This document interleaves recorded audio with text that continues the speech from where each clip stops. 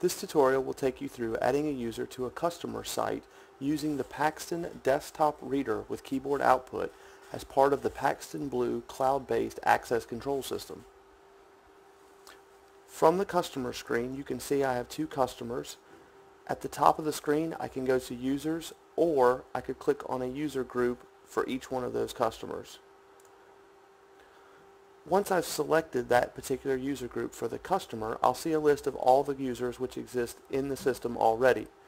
In the top left corner, I can have the option to create new. This will give me a blank user form.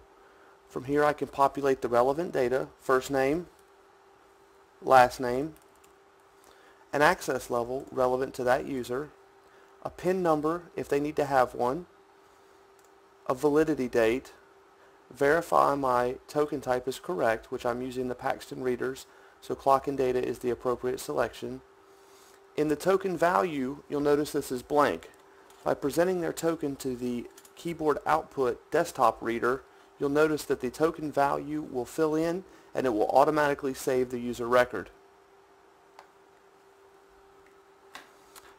It then has returned me to the list of users in the system, and you can see that this user has now been added.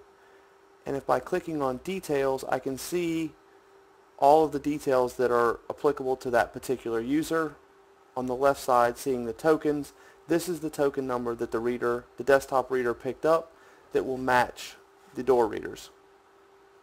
For more information and tutorial videos, please visit the help section of the Paxton BLU website, my.paxton-blu.com. As always, our world-class support team are here to support you. You can reach them by phone at 800-672-7298 or by email at supportus@paxton-access.com.